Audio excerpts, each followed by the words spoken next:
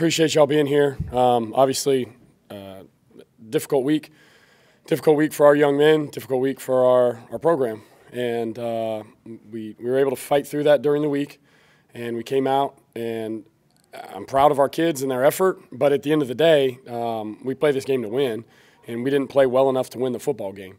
And we need to find ways in the first and second half to continue to be better. And what we need to do this week, starting tonight, moving forward, is be better at everything we do to be able to have ourselves in position to be playing winning football in the fourth quarter. And I'm proud of their effort. I'm proud of their resilience. I'm proud of their fight. But they're disappointed too, and they want to win just as bad as anybody. And I want that for them more than anything. And we're going to continue to push forward. We're going to let this hurt for a while because it does, and our kids fought. But we're going to find a way to get better in a short week and prepare and get ready to go on the road and play our tails off and get a win, because that's why we play the game.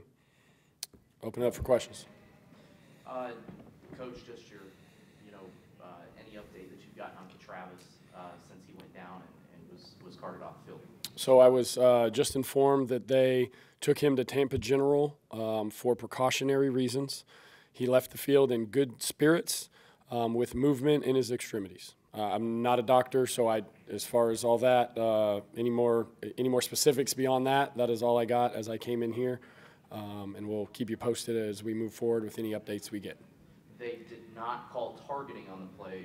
Did you have a clear look to see if you thought it should have been a targeting call? I did not have a clear look at all at the situation. Had a lot going on today with some changes in my role, so there was I got to be honest, there was probably a lot that I didn't see. But I did not see the end of that play, nor did I have a clear look. Coach, it seemed you kind of alluded to it this week. You're going to change some things up. It looked like defensively, want a little bit more tight front. Was that kind of one of the wrinkles, at least, that you guys wanted to try to implement there? So we tried to look at our personnel and see what we could do in a very difficult week in a short period of time with some new coaches. It's very difficult to overhaul, but we tried to take a few things just to keep them on their heels. And there was some of that today. I believe we were able to fight a little bit and keep some kids in some positions. But at the end of the day, we got to find a way to do it a little bit more. But yeah, there was some of that absolutely in this game plan. Eddie Kelly went out early. Any status update? I did not receive an update on Eddie Kelly. Coach, Brian ran for 145 yards today. What does that say about the trust you have in him, as well as some veteran linemen such as Brad Cecil and Harris? I think it definitely starts up front. Those guys have played a lot of football, and I don't know the exact number, but I know Meach starts-wise, today was his 51st start. So when you talk about experience and you talk about a guy that's a line, we have a very experienced line, and those guys do an excellent job. And yes, Brian's a special player, but it starts with those guys, and he knows that, and he takes care of those guys very well. But when he gets out in space, he has an unbelievable ability to make people miss, and he continues to do that. And he's a warrior. So we'll keep putting the ball in his hands as much as we can. Between the second and third quarter, you guys go on a scoring run, a 10-point swing. Could have made it a 17-point swing at a halftime. Instead, they go 24 unanswered points until you guys can respond. Just what did you guys, did something change out of the half that turn the tide in that aspect? I think the easiest way to say that is, they go 24 in a row. We're not keeping drives alive, obviously, because we're not getting any points out of it, and we weren't stopping them. And specific plays or specific reasons why that took place, we'll go back and look at the tape. But yeah, if we're not getting off the field on defense and we're not continuing to keep the drive going, it's not going to result well for us. And I'm not sure where that kind of how you alluded to it, where that kind of took place and why. But I know our staff will do an excellent job of finding that and finding a way to prepare properly moving forward, we prepared properly, but find a way to prepare differently if we feel that that's an issue to get that rectified. Coach, quick question. Jason Albrin today able to get his first career collegiate touchdown today. Obviously, what have you guys seen in him, and given him some reps here in today's game, and how does he add to this effective rushing attack that you guys already have? Jason's a hard-nosed football player, not just runner. We were able to get him off the scout team partway through. He showed some flashes in fall camp, got him off the scout team, got him moving forward, played a little bit on special teams, and then all of a sudden he's playing in the game on offense. He plays with great fire, great emotion. He's got a low center of gravity. He's thick, he's physical, and he runs the ball very well. So neat little package there for him, and very excited for him and his pride and passion that he has in this university. You got one drive of Byram at the end. If Travis is out for an extended period of time, what's your confidence in Byram making it done on the road next week? As far as confidence, I have the utmost confidence in him. From the day he stepped foot on this campus, he has been a professional in his preparation of always being prepared and always being ready. And I'll get with Coach Trickett tonight and see, how we're moving forward. Whatever happens, we'll adjust off those things. And I have zero reservations about him being prepared to take us on the road and win us a football game. What did you like about that last drive from him? I would say composure. I think things come at you fast. That's actually the position I played. I played quarterback, and all of a sudden you get out there, and as a backup, you don't get as many reps going throughout the week, so you have to get mental reps. You have to get reps from film and when you're standing on the sidelines. And he prepares. He prepares properly, and as he continues to get more reps, he'll just continue to grow and get better and better. Coach, you mentioned earlier about how you had to go through a lot, switching roles during the game to this one. How was that for today? It was unique, I guess the best way to put it. My previous role, I was helping signal on defense, and I was running the special teams. So today I didn't signal on defense, so that was taken off my plate. But I saw offensive plays for the first time today. I've never seen those before. So during the game, so I'm just trying to bring energy and organization to both the staff and the players to put them in the best situation possible to be successful. And I think we did that at times today, and we'll continue to find ways to grow and get better and give these guys a fighting chance as we move forward.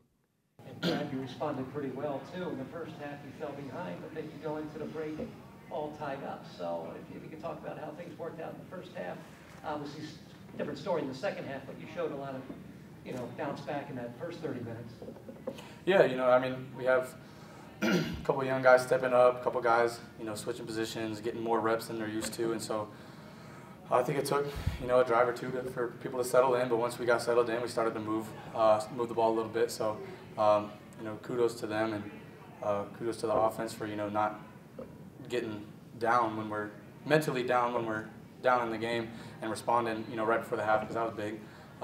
It's 0-0 going into halftime. So it was a good response, not letting the score affect our play and just coming out and responding and just continue to work. It seems since after the bye week, you guys have kind of added a few more wrinkles, some wildcats, some different things. Does it make it a little bit more fun in practice when you're not just kind of going through the motions of the same stuff, kind of at least getting one wrinkle in each week? Yeah, practice is always fun.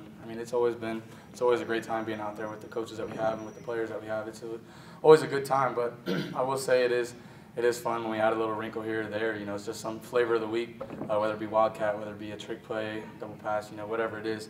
It's cool repping those in practice and then getting to rep those in the game, because the game's meant to be played to have fun. It's serious, but it's also it's a game. We're here to have fun and be with our brothers. Speaking of fun, how are you recovering from the sniper shot that you took on that ball, on all sides? I don't know how I'm gonna recover from that one. A lot of pain. It was I'm doing good.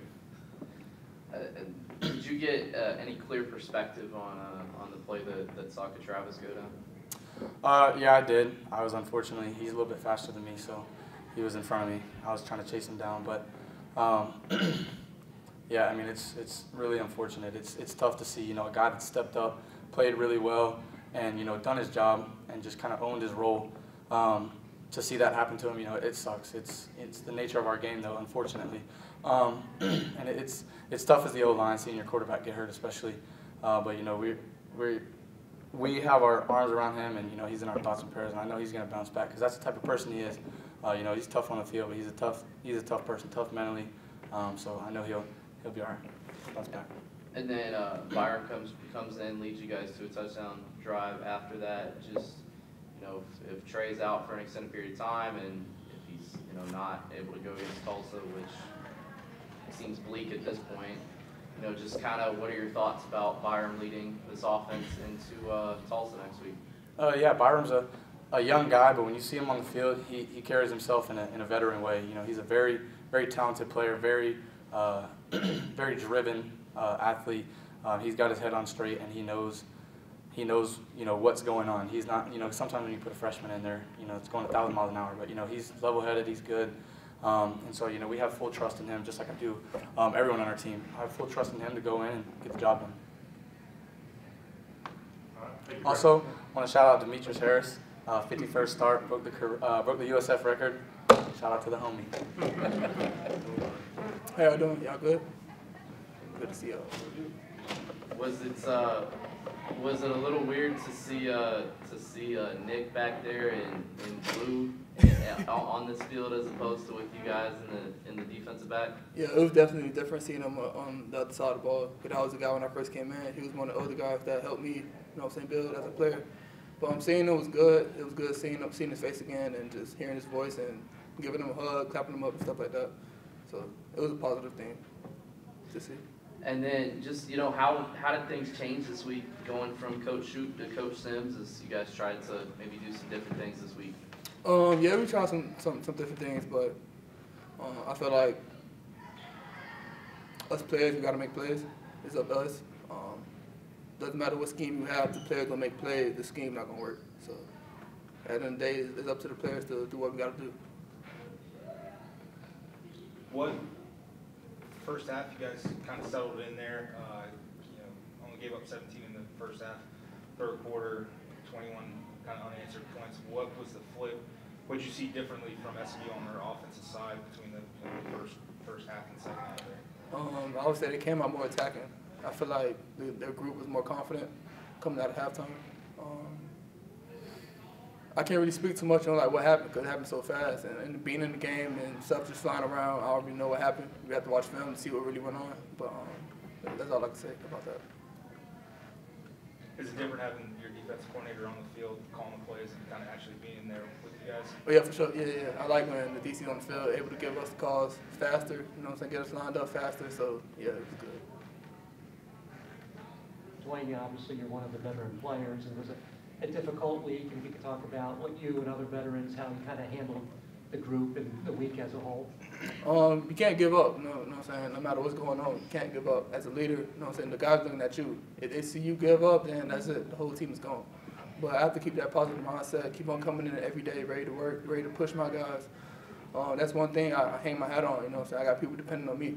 So because of that, I ain't going to let them see me fold. I appreciate y'all.